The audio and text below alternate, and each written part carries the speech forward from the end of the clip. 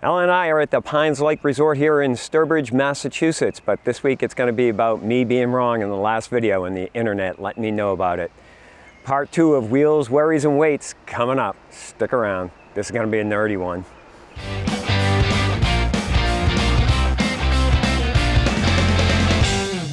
All right, welcome back. So, in the last video I did about the wheel, I got called out on a couple of mistakes I made. One of them was that the wheel that I listed or mentioned, which was the Tiger wheel on the Lion's Head site, it is not actually that wheel. That wheel, someone noticed that that had 6 sets of spokes, where the one that I have on my RV has 4. So correction on that. So that concern I had about the weight, which was I think 3960, turns out that I have the Harrier wheel, and that is rated at 6,005, so we are good there. So since I put that new wheel on, I've gone about 550 miles and all is good. I ran the tire pressure just a little bit lower because someone else pointed out in the comments that the 140 seemed a little high and the tires were hard. So I did some research, and it turns out that 123 PSI, which is the max inflation cold pressure, is basically the pressure that you should run around, and it only should go between 5 and 7 PSI higher than that. I'm still doing some research on that, so I'm sure there are a lot of different varying opinions on that, but I'm going to run it that way for a while, see how it goes. And I'm probably going to make some plans on upgrading the wheels at the very least, because now I'm not so sure about the quality. So let's see what else I'm going to do. I'm going to show you my weights and some other math that I'm doing to figure out the real ratings and the capacities of our RV and our truck. I went to the weigh station about a month ago before the latest wheel issue, and I've got some weights there. I'm going to do some comparisons and show you how I'm figuring out the weights and what I want to do about wheels. So stick around, this is going to be a spreadsheet, all my nerdy stuff. So, you know, stick around and we'll see if you like it. All right, let's get into the weeds. First, a disclaimer. So this is just the method that I have used to calculate the payload capacities and whether or not we are overweight on our trailer. I'm basing it off of facts and data that I got from the manufacturers of the various components, so that the axles, wheels, tires, etc. I encourage you to do your own research, and I have to say that this is for entertainment value only. You should not use this as the sole methodology of you figuring out your own situation. I'll get into how I did mine. You can take whatever you want from that and use it for yourself. Let's see, so this is a follow-up to the video that we did a couple of weeks ago where we talked about the wheel failure we had. The question came up, were we overloaded? When Ellen and I first went out looking for an RV, we knew we needed to get a truck, and I did do all the math and calculations back then, so we know we have the right truck for the RV, but of course over time you add things to the truck and you add cargo to the RV, so it's good to check your weights and make sure that you're still within the guidelines going forward, and that's what this is all about here. So let me get into it. It is going to be a little bit in the weeds, but I hope I make it clear enough so you can understand it. I'm going to go fairly quick, but of course if you have any questions, comments, you can always put those down in the comments below and I will try my best to answer them. All right, let's get going.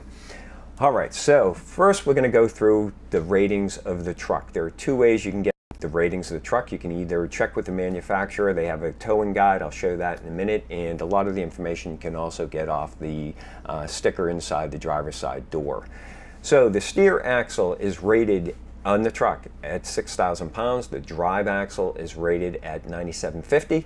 The trailer is at 16,000 because it has 2 8,000 pound rated axles. The truck's gross combined weight rating is 43,000. If you don't know what that means it means the most that the truck and the RV can weigh together, fully loaded with all its cargo. That's the maximum that it can weigh to be safe. The truck's gross vehicle weight rating is 14,000 pounds. What that means is that's the most the truck can weigh with or without the trailer. Can't weigh any more than that, meaning it can't have the weight between its steer axle and drive axle cannot be more than 14,000 pounds. So that means the truck all its cargo, fuel, etc., and then the weight of the pin weight, whatever you're putting on there, can't exceed 14,000 pounds. So the base weight of the truck from the Mopar guide in a standard trim configuration is 8420.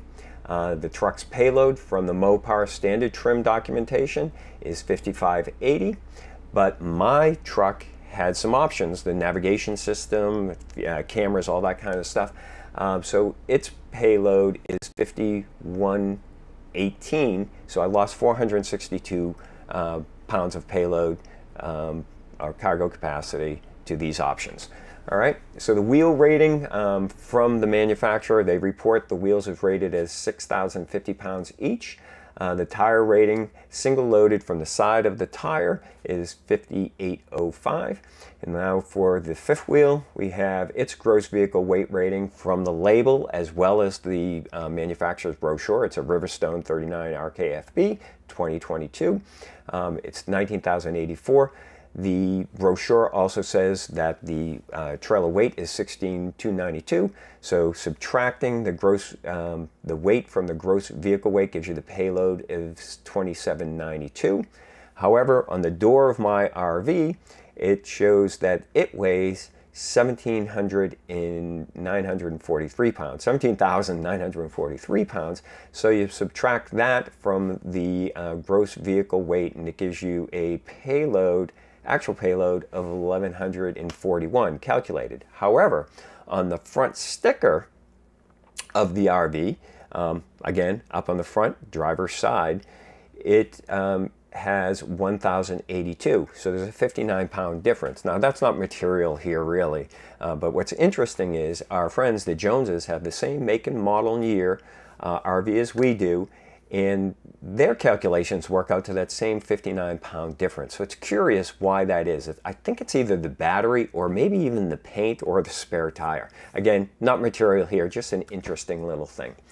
All right, so now we have to figure out if we're overloaded. So how do you do that? Well, the easiest way is to go to a CAT scale at one of the truck stops and weigh it. So let me tell you what my methodology was. So we headed out on the road and we went to a truck stop. We've got the trailer loaded onto the truck and I filled up with fuel. I have a OEM tank, of course, for 32 gallons, and then I have a auxiliary tank that takes another 38 gallons. So I filled those both up.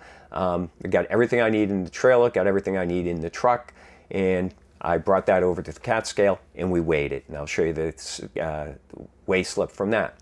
Then we went finally to our destination. I unloaded the trailer. The next day, I took the truck. I went back to a truck stop. I fueled it up again all the way, just as I did the day before, so it's in the same state in terms of weight of the truck itself. And I put that up on the scale and weighed it itself. And then I do some calculations to figure out what the weight of the trailer is. And I'm going to show you all of that. So first, let me show you, well, let me jump back a little bit and I'll show you where I got all these ratings for the truck. There is a guide from Mopar. Here it is over here. And they just list out all of the various configurations of the truck. I'll go down here and find mine. I know that I have a crew cab, 3500 4x4 crew cab, standard trim, 8-foot box. That's their most standard configuration of a truck before it adds all the options navigation, as I pointed out. I have the 410 gear ratio, and you can see all these numbers here match up to what I put on the spreadsheet. All right. All right, so let me go back to the spreadsheet and talk about, we went out and we weighed the truck and the RV together, and here's what we got. Well, combined RV and the truck, on the steer axle, we had 5380. On the drive axle, 8260. You can see both of those are below the rating, so we're good there. The trailer axle was 16420, so 420 pounds overweight there. Now we add up all of these and it comes up to the 30,060, so that's the combined weight of both the RV and the truck together. We know that the weight rating is 43,000. I'm under that. And then the truck's combined weight on its steer axle and its drive axle with the pin weight on is 13,640, which again is under the gross vehicle weight rating of the truck, 14,000. And of course, Then I went back and I weighed the truck by itself, and the steer axle is 5,300 and the drive axle is 4,240 for a total of 9,450. So obviously I'm within spec on everything there. Let me show you the weigh slips just so you can see what I got here and see how I got the numbers. So there it is, steer axle 5380, 8260, 16420 on the trailer, and then the gross weight there. And then here is the truck by itself the next day, 4240 for a total of 9540. All right, cool. All right, let's go back to the spreadsheet. Going really fast here because I don't want to bore people. All right, so here's what we figured out. So doing some math, the truck, as I weighed it, was 9540. So that means I actually had a payload remaining on the truck by itself with all my options and all my other stuff. I got tools, and I break that down here. Okay, I added an auxiliary fuel tank, which was 95 pounds. I had 38 gallons of fuel in it, which works out to about 270 pounds. I have a cargo cover I added, and then side steps I added, and then I have my tools and inventory. So about 658 pounds. I estimated the inventory just to get the numbers right, but that seems reasonable to me. All right, so after doing all of this, I calculated out, so we're actually taking about 4,100 pounds in pin weight and putting it onto that drive axle, meaning when I'm all loaded up, all fueled up, got the truck and the RV connected, I have an additional 360 pounds of payload available in the truck. So that's me, the dogs, and a little bit of extra stuff maybe. That's it. That's all I have left. But I'm still under on all the specs except for those trailer axles. I'm 420 pounds over. All right, so let's go over here. Calculated trailer weight. How much does that trailer actually weigh? Well, I know that the combined weight was 30,060. The truck only weight was 9,540. So stands to reason you subtract the 9,540 from the 30,060, and that's going to give me what the trailer is at. 20,520 pounds. All right, well, that is over the gross vehicle weight rating of the trailer of 19,084. So we're over there. But are we really, and does it matter? Because when the trailer's sitting by itself, it's on its jacks, so the axles and the wheels and all of that are not taking all the weight. A lot of the weight is on the still on the frame, so it's not on the axles, right? It's coming down on the leveling jacks. All right. Interestingly, doing the math, where we had the trailer at 20,520 pounds, we were putting 4,100 pounds on the pin. Well, that works out to about 20%, which if you're out there a lot and you're looking around, you hear everybody say it takes about 15 to 20% of the weight of the trailer transfers to the pin. Well, there you go. All right, so let's see. Here, we'll talk about how I'm loading up on those axles. Again, the trailer alone, we're putting about 5,130 pounds on the wheels and the tires when it's sitting there by itself. That's under both the wheel rating and the tire rating.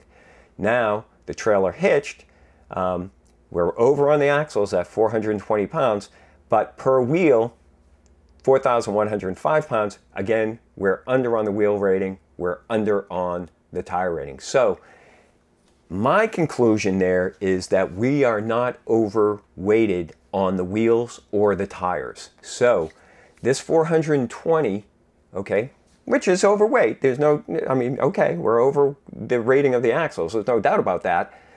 But we're not over on the wheel rating. So I don't think this overweight contributed to the failure of the wheels. So all I can say is that it's got something to do with the quality of the wheel. I don't know how else to come to any other conclusion on that. So now, so if we break this down and we say, okay, well, we're 420 over on those axles on the trailer. We break that down, divide it by 4 because there are 4 wheels. We're 105 pounds over per wheel, according to the axle rating, not the wheel and tire. So 105 pounds per, is that really significant to cause any problems? Well, I don't know. There's this kind of de facto standard out there. People say that you can go 10% over on everything. Well, okay, well, that's well below 10% over, but still, it's over. And I don't know who is going to complain about that. What can we do to address that? Well, oh, one thing, let's think about it. The wheels weigh something. The wheels and the tires weigh something. I don't know that they weigh 105 pounds. I think they probably weigh, I think I saw the tire weighs about 35 and the wheel weighs about 38. So call that 75 pounds per wheel. Well, if we subtract that from the 105, now we're only 30 pounds over per wheel because the wheel and the tire don't contribute to load on the axle. Okay, it's completely unsprung weight. So, in my opinion, I'm not over. Or if I am over, I'm only over by 30 pounds per wheel. Right? Because really the weight is all resting on the wheels and the tires, and we're not pushing those past their limit. Okay? So, that's what I've come up to. So now how do we solve it? Well, we've got some stuff I can get rid of, right? I've got, well, interestingly, I have AGM batteries. I have 4 AGM batteries, which weigh about 60 pounds each. So that's 240 pounds. I could switch those out to lithium ion, save, 50% of the weight there. I could reduce the number of batteries too. I don't need 4. Let's see, what else could I do? I could take some of the stuff that we have for cargo and shift it up into the truck, so long as I don't go over that 360 pounds of additional payload capacity up in the truck. And I could probably shift some things around in the RV as well. Move those up front, get the weight more towards the pin and away from the axles. So what we're going to do is we're going to go and we're going to do some of that stuff here while we're in Maine. We're going to do that, and then when I head out, I'll go get fueled up and I'm going to weigh again. And then when I get to the other side, I'll weigh the truck alone. So I'll get 2 more weights done and I'll do the analysis yet again. So what's the end result of all this? Well, okay, I'm going to say that I think we got a quality issue with the wheels. Somebody pointed out that they ask, interestingly, say, you typically back into sites on the driver's side, right? So that means that I'm cutting and I'm looking out my driver's side mirror to line up, which means that the wheels on the driver's side are taking a lot of torque when that trailer is turning. Well, it just so happens that those are the 2 wheels that failed. And that's how I usually back in. So maybe that has something to do with it. I'm not quite sure. I'm sure I got some friends somewhere that are finite element analysis guys that could do the math on that, do the modeling and the math. I ain't that guy. Took the math, but ain't good at it, and I don't have the software to do it anyhow. But yeah, maybe that seems plausible to me. But, whatever. So the end result here is we are going to switch out the wheels. We're going to go to bore wheels. We'll talk more about that in another video. And while I'm taking the wheels off, seeing as we've got 14,000 miles on the RV now, I'm going to inspect the bearings, repack the bearings, lube the suspension, do all of that other kind of maintenance as I'm taking that stuff off and I have the RV up on jacks. All right. I think I covered everything I need to cover here. Hopefully that was helpful to you. I went through it really fast, but again, if you have any questions or comments, please put them down below. Also, if you'd like, I have a link down below where you can sign up for our newsletter. A couple of things that'll do for you is if you want a copy of this spreadsheet so you can work on it yourself, I'll do one for Google Sheets as well as Excel. It takes me a little bit of time to get that ready, but if you want that, you can go and give me your email address. I won't spam you. You'll just register out, answer a couple of questions, and when that's available, I'll email you, let you know where you can download it. And what else? Oh, I'm also working on two apps for the RV industry that you may be interested in. I can't talk about a lot about those right now, but if you want to learn about those and follow the progress of those and maybe even get involved somehow, you can leave your email address at that link that I have down below in the description as well. Well, there you go. A lot of talking, talked really fast. Thanks again for watching. I appreciate it. If you get some value from this video, please give it a thumbs up. If you like this kind of content, please subscribe. If you think anybody else will get value from this content, please share it out to them. And of course, again, please leave your questions and comments down below. Try to be factual if you're trying to go up against this data I presented here. Speculation and guesses and wishful thinking isn't helpful to anybody. So put those comments, put meaningful comments to help the community. Thank you very much for watching. Hope to see you next time. Take care.